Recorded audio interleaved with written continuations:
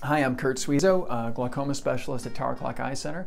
I'd like to talk today a little bit about medical marijuana and treatment for glaucoma.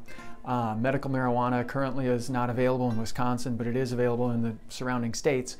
So I do get a lot of questions about that.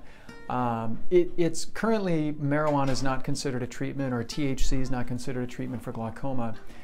For a couple of reasons. Number one, it does lower intraocular pressure, and that's the way that we treat glaucoma. The idea is the pressure in your eye is a little too high. That can damage the optic nerve and over time cause you to lose your peripheral vision. So we use medications, laser treatments, surgeries to reduce your pressure.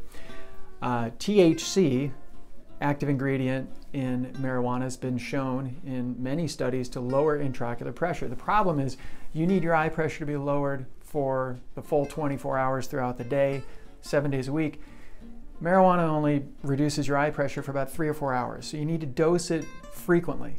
The other problem is how you have to take it. You have to take it either orally or you can smoke it.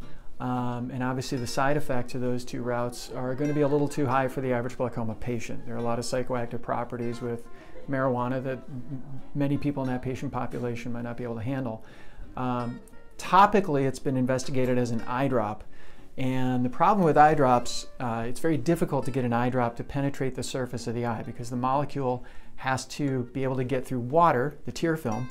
It also has to be able to get through a layer of oil, which is another component of the tear film. So the molecule has to be both lipophilic, or oil-loving, and hydrophilic, or water-loving. So it's hard to get a molecule to do both those things, and same is true for THC.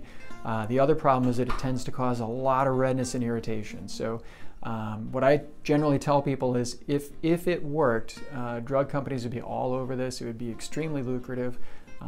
They really do want to find new treatments for glaucoma, THC being one of them, because it's a big benefit to whoever can find those new treatments first. But unfortunately, it just isn't a viable long-term treatment.